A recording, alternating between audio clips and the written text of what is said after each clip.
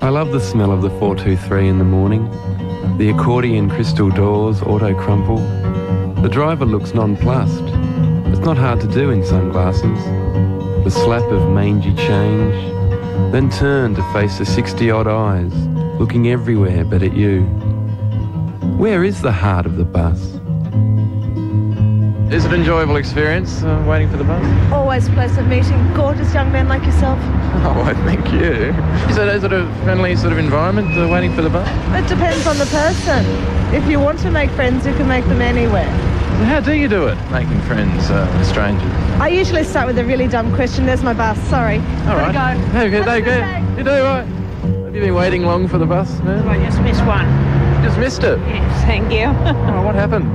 Well, I was looking down there and I thought, I don't know whether it's the right number or not, and it was, and it went round the other 3 buses, and so I'm waiting for the next one now. Oh, okay, but how long have you been waiting for the bus for long? About 15 minutes. 15 minutes? Yeah. Is it running late or what's happening? Yeah, it runs very late. All buses seem to be running late all the time. They come like 5 minutes beforehand or about 5 minutes after. They're never right on the dot.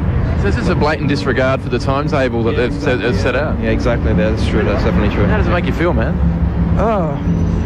Annoyed. You feel sympathy for the bus drivers, or you think they should do a better job?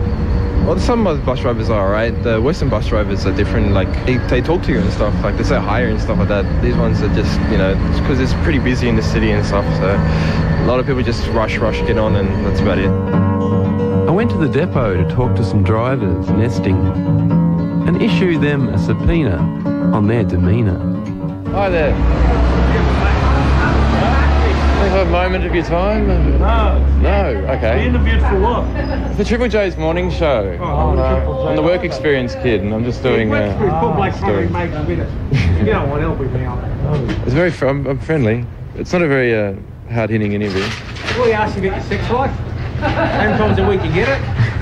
And that's it. Easy stuff like that. Huh? How many times a decade it is? I'm married. And my sort of thing is that my general experience of bus drivers is they're not very friendly. How would you respond to that? We are friendly. We are. Well, I've lived in Canberra for a while. Maybe it's Canberra drivers, but it probably is Canberra drivers. Yeah. It's the attitude down there. It's too cold. You think that's it? Oh, very much so. Look at us. Look, we're all happy. You are actually. This is really improving my view of bus drivers. Huh? And what do you think about when you're driving? Sex.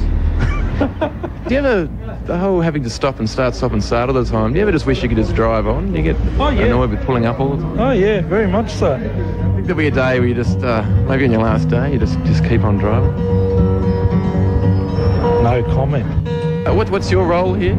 I'm a shed supervisor. Do you make sure it all runs on time? All runs on time. I dispatch buses. I tell them where to put the defective buses when they come in. Yeah. And keep the ball rolling.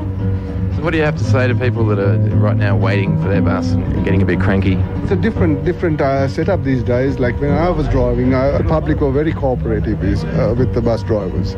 These days, everybody's in a hurry. If they miss one bus, they take it out on the next bus driver. I remember when I was driving, I wouldn't talk to my wife for the first 15 or 20 minutes when I get home. You're that tense, you see, being in traffic all the time, all day, and all you want to do is just get to the fridge, get a beer, sit down and relax for about 10 or 15 minutes before you go, let yourself go. You're transporting the world's richest cargo,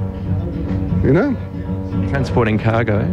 The world's richest cargo, human beings. Yeah, right. Yeah, it's not the world's richest cargo. The wheels on the bus go round and round, like the emotional pretzel of shy attacks to the next attic of things to do and dreams to spew. Nobody's talking, but their thoughts stalking. What do you find the usual mood on a bus is? No one really talks very much. It's like pretty stay to yourself. That's about it. Do you have any idea why?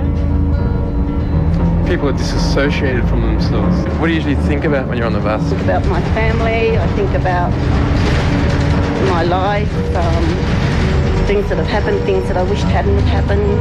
It's a good place to think if you're not in a hurry to go anywhere. What do you usually think about when you're on the bus? Philosophy. I'm a counsellor and a psychotherapist. Is it a good place to muse? It is, actually. It's not too bad.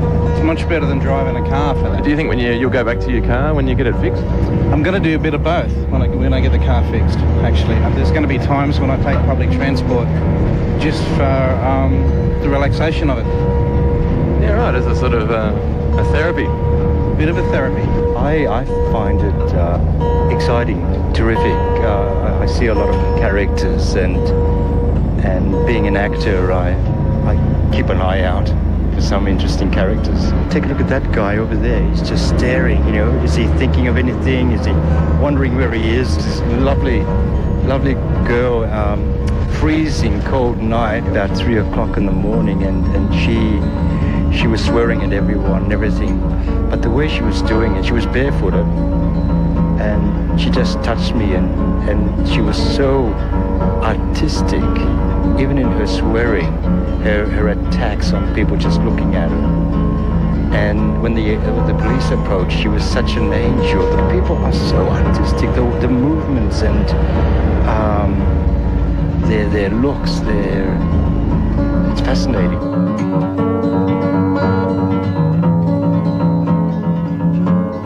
That was Justin Heazlewood. Do you think about much when you're on the bus? Still is. No. Only cars. Just cars. And girls. That still is Justin. He's still in there. The artist formerly known as the Bedroom Philosopher, taking us on a journey into the back seats of the humble public bus. You're on Triple J. Here's the Kills. Just stand still and tough.